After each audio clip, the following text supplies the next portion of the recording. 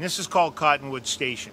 And Cottonwood Station technically was a lumber office and a window screening area. 525 departing bookstore.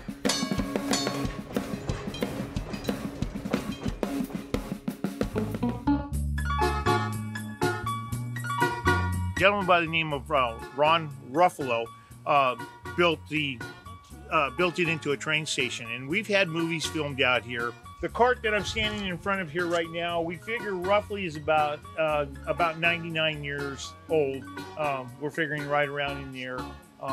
And then most of the luggage and stuff on here were donated from different people that came along. So we just made it look a little bit more like if it was going to be a train station.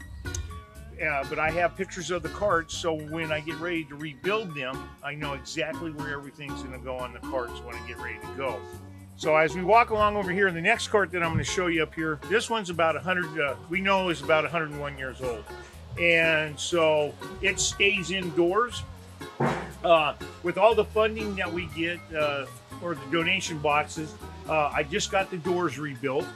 They've done a great job on them for me. And as we step inside, you're going to see a little train running around up here on top.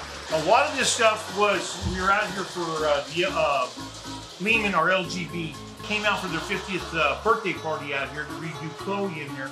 So they donated most of the track, and myself and another gentleman by the name of Gary put the rails up, and then a lot of the engines were donated, and some of my cars are up here running. So we have it here for the kids in here. So technically this is going to be the baggage area. We also have another gentleman by the name of Frank.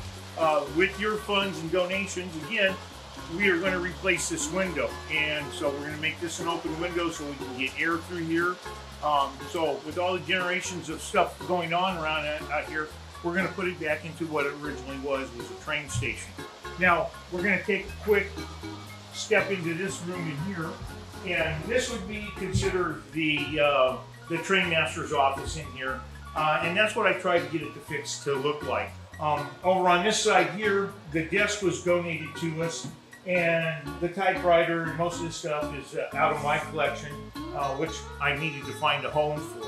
So technically we've turned it into a train station. And then on this side would be, of course, your waiting room in here. And again, we were getting ready to do some more work.